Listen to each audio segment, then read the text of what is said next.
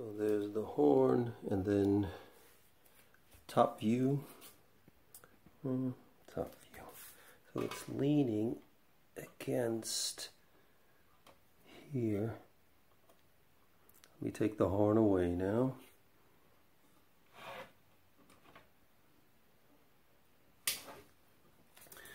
So it was leaning against here. This gray is rubber, a firm rubber there, and then the bottom part sits on here. This is again the gray, all rubber, all rubber. Okay, now we're going to shut it down.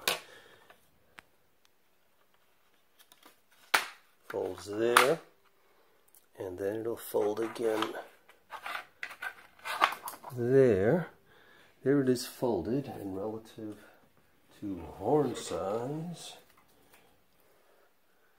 Let's see, how do I put it? There it is next to the horn. See how tiny it is? I mean, you could even wrap it up in something and drop it in the bell. Not smart. Okay, we won't do that. So that's the ukulele stand that I use for my horn.